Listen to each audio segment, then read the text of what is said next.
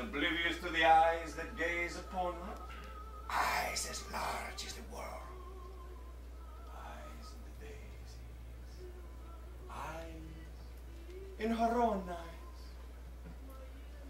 Kronos! The god of time! Time looks like a blank watch. A portrait of a dead person. Ice. A beautiful boy.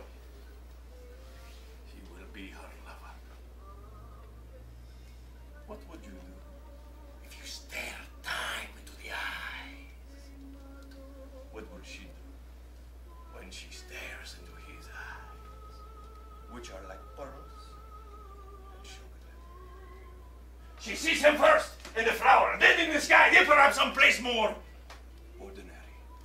A swimming pool. First, there is an introduction.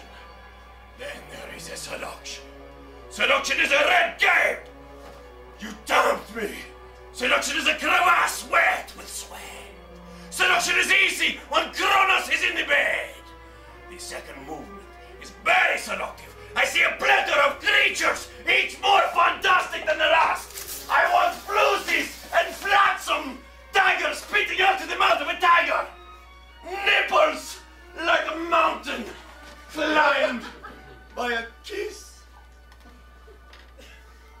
A woman sodomized by her own chastity. A puddle of lust, a puddle of pride, a puddle for jogging, a puddle of puddles each filled with desire. The heroine of my story. I would call her Alice, only God would have sent you. The heroine of my story and Kronos unite, and they make monsters together. Then the shame, the lust, and the youth leak into the world in a chaos of umbrellas, shaking themselves of excrement. And there is rain and the sound of ripping paper. You tempt me, and you tempt me, and you tempt me. And there is blood, perhaps, and tears, which wash the earth clean and dissolve the story, leaving traces on the screen and in the memory. All that we search for, all that we love, the sad sound of violins.